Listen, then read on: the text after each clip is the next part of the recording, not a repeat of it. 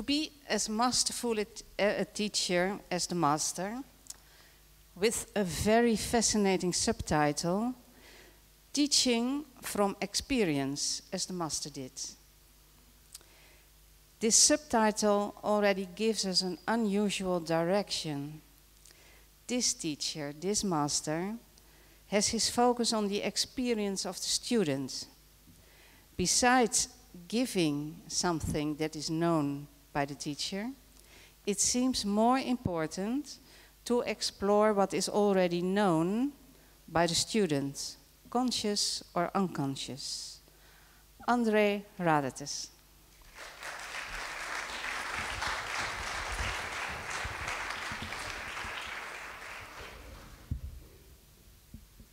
Good afternoon, everyone. It's wonderful to be here, and what a privilege it is to be here with you. We are truly, truly privileged to have this fellowship, are we not?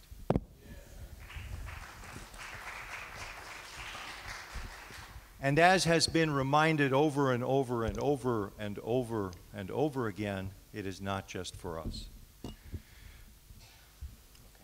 In the interest of brevity, I promised Karen I would improvise very little. And so,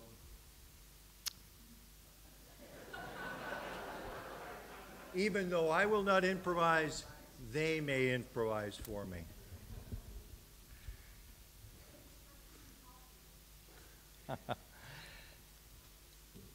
Everyone knows the futility of preaching about things that are desirable. Yet the general helplessness in this situation is so great, and the need so dire, that one prefers to repeat the old mistake instead of racking one's brains over a subjective problem.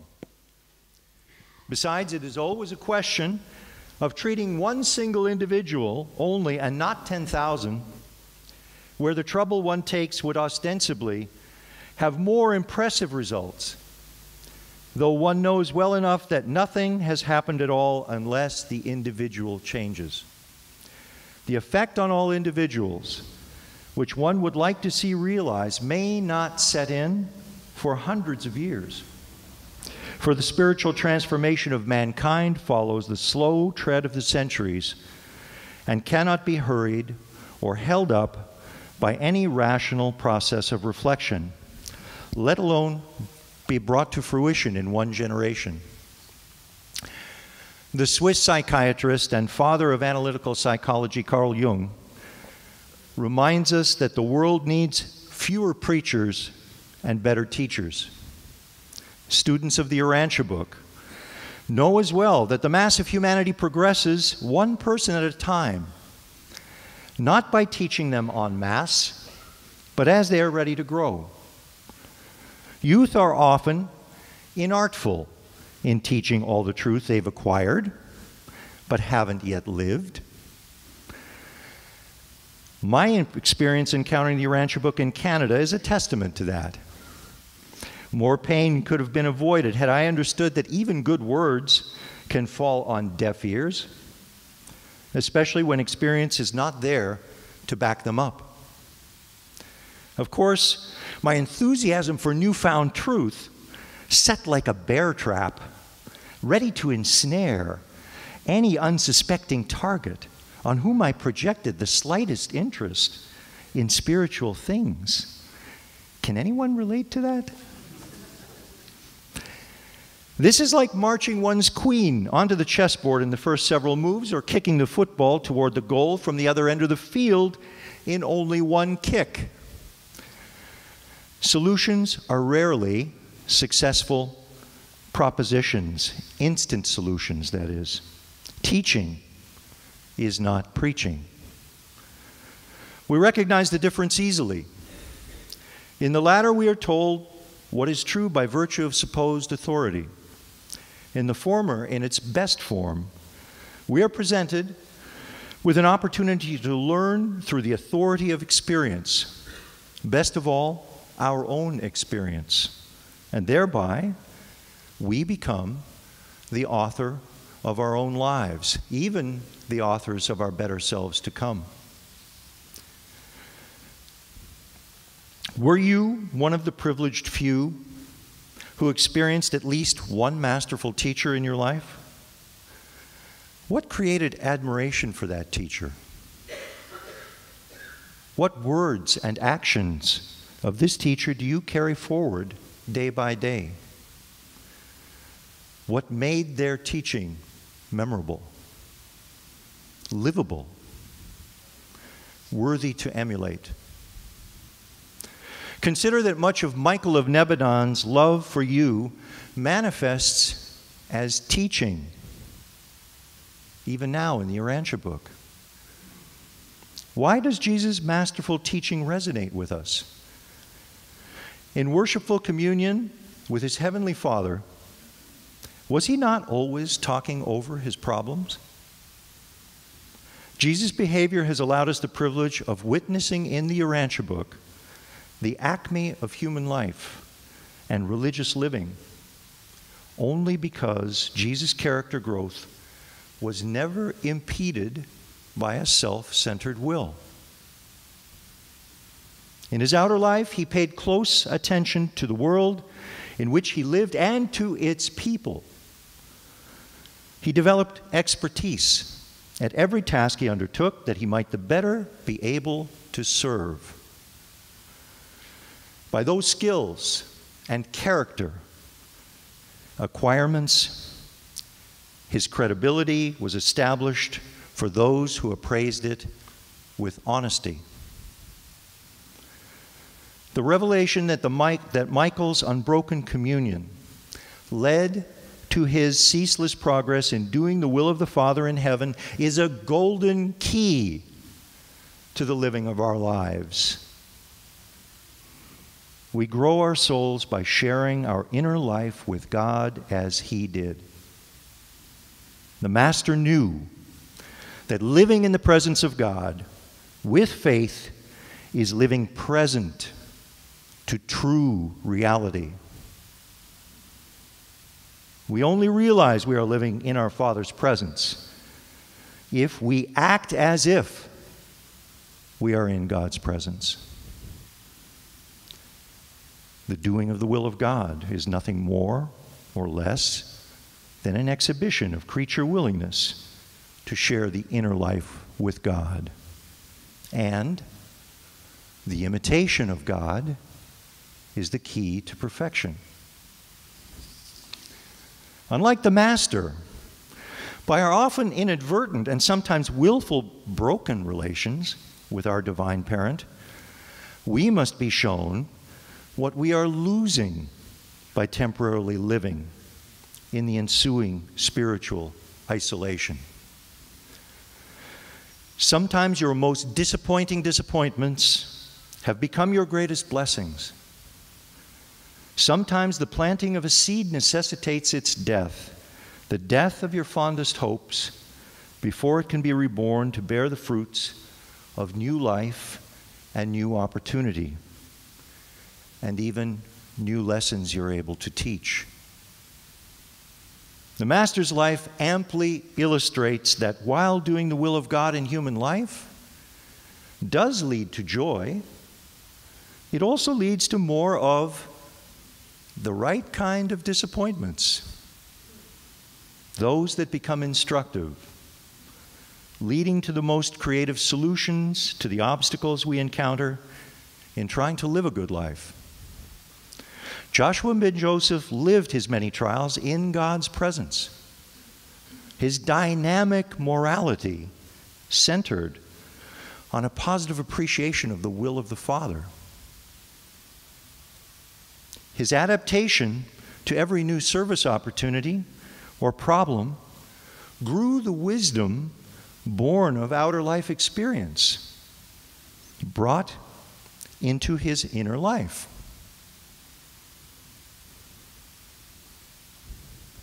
To teach that to others, we must strive for that same creative worship service balance in life.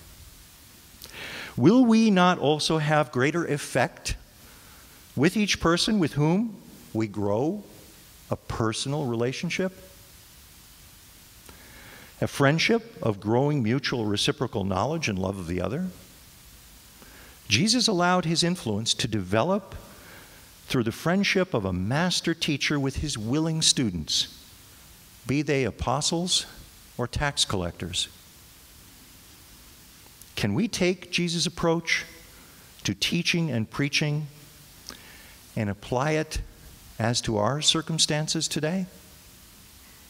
We are told that at the time of his birth, Urantia was experiencing such a revival of spiritual thinking and religious living, such as it had not known in all its previous post-Adamic history, nor has experienced in any era since.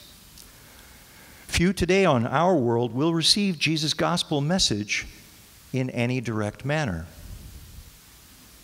How to attract people to living truth is the problem to be solved in every culture on our planet. It is different in every society. What works in one locale may not or may work in another. If our world is to see Jesus living again on earth in the experience of spirit-born mortals who effectively reveal the Master to all men and women, then women and men must be determined in their desire to experience the human condition as he did. Let me emphatically state this eternal truth. If you, by truth coordination, learn to exemplify in your lives this beautiful wholeness of righteousness, your fellow men will then seek after you that they may gain what you have so acquired. The measure wherewith truth seekers are drawn to you represents the measure of your own truth endowment, your righteousness. The extent to which you have to go with your message to the people is, in a way, the measure of your failure to live the whole or righteous life, the truth-coordinated life. Whatever this series of steps to your full human service potential is, the next step is in front of you.